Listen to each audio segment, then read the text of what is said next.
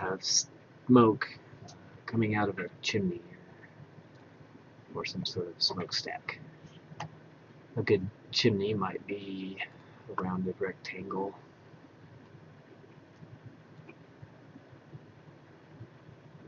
with a good corner radius converted to an editable spline.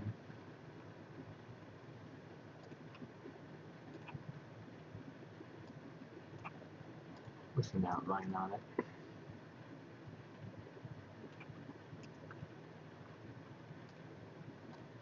And extruded.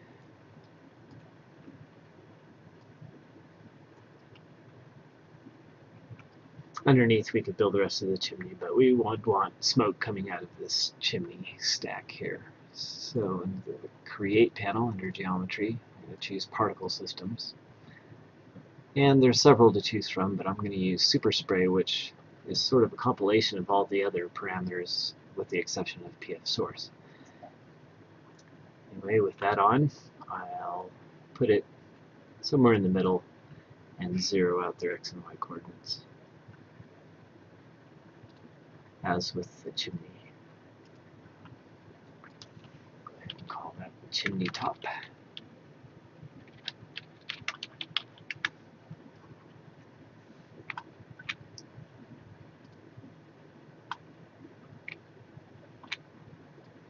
And I'll have the emitter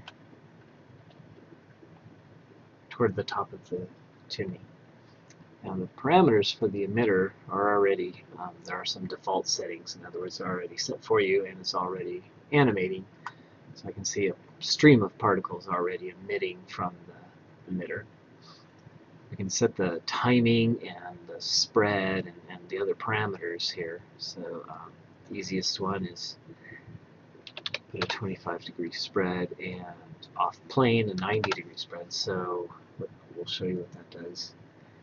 It'll spread particles in a conical fashion. Under the particle generation rollout, we can set the speed of the particles. I might want to lower that down, but I'll leave all these pretty much where they are, and then we can adjust them as the smoke comes out. The size of the particle is fairly small, so I might want to up that number, and we can take a look at it and adjust it later. Now, particle type, there are several ways to make smoke. I'm going to go over using a sphere as the standard type of particle. The rest of the makeup of the smoke is actually done in the material editor. So that's where I'm going to go next.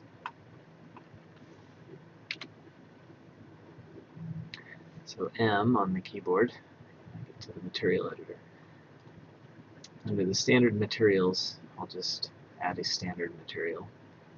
For the diffuse color, I'd like to use a falloff map. It's kind of a special map that allows I'm going to put it under the opacity channel. The falloff map, its parameters are basically the front of the map will be black and the sides of the map, or perpendicular to the camera angle, will be black, and parallel to the camera angle will be white. And so what I would want to do is swap these so that facing the camera, in other words, I'll have no opacity and it will fall off to completely or no transparency. It'll be totally transparent on the sides, and so it'll take care of the shape of that sphere. It'll still look like a sphere, but it'll fall off between those two. And I can change how it mixes, but in a linear fashion is fine. If I render this, well, I got to add it to the selection. And now if I render this, I can take a look at the spheres coming out of the smokestack. Now, this isn't ideal right away, but I should be able to see some of these smoke particles and how they're transparent on the edges. This isn't where I want to stop. Under this falloff map, the white, I want to add like a more opacity or transparency. So I'll use I can use a smoke material.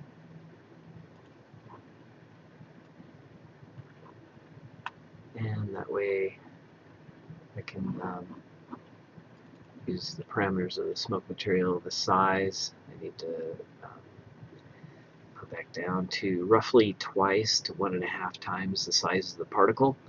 I think I set the particle to 20, so let's go 30.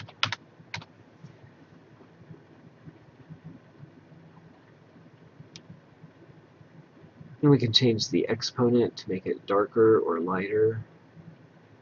We'll make it fairly dark so that it's fairly transparent. So let's render that again, see what we see.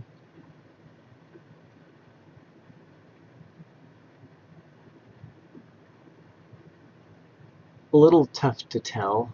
If I make the particles a little bigger, where they're intersecting each other, it might give a better effect. It should give a better effect. So I'll set the size of the super spray particles.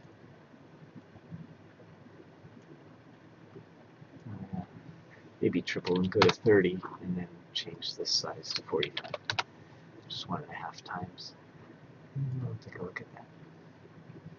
I might also want to increase the number of particles, but let's see what that does. Now we can kind of start to see the smoke starting to form. Looks nice and billowy.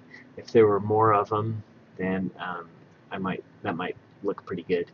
Also, I can change the speed, and that kind of clusters them together as well. So if I lower the speed and increase the number of particles, there's another parameter I want to talk about too, but let's go ahead and change the speed and the number of particles. Right now they're at 10 millimeters. Let's go half that.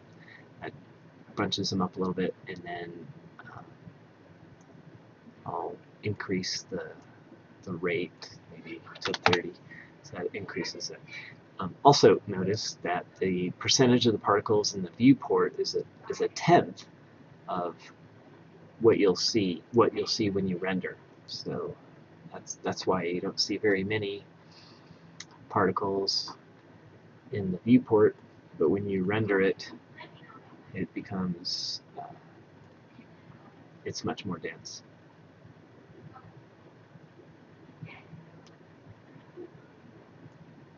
So let's render it again. Much more dense, and therefore the opacity, you can see through it, and it gives it depth. So that's a nice way. Notice how much longer it's taking to render. Really, the only other thing would be to adjust the emitter itself to position it to where the smoke looks like it's more filling the cavity of the smokestack or the chimney.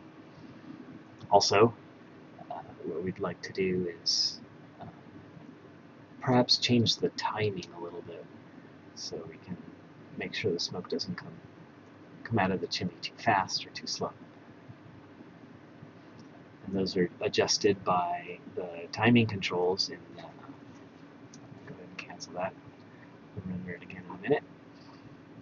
So under the particle motion, the speed, but if you look at the particle timing, they start emitting at frame 0 and they'll stop at frame 30. They'll display until frame 100. They have a certain life to them, so each particle as it's emitted will last 30 frames. The size of the particle will grow for 10 frames and fade for 10 frames, so it only has 10 frames of being the actual size. That allows the smoke to expand and then die off or spread out and kind of fade away. So I'm going to move the emitter down until the smoke is inside. We'll do one last render for this tutorial. In the next video, I'd like to use a different kind of map to change the color of the smoke depending on the age of the particle. And that's a particle age map that we'll use. But at this point, we're getting nice billowy smoke coming out of the chimney.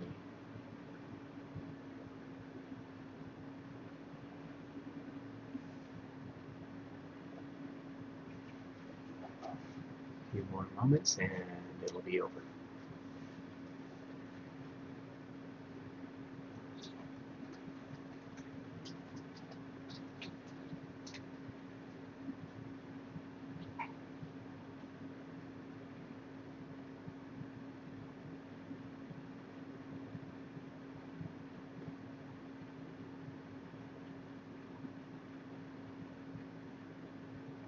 You can also adjust the spread of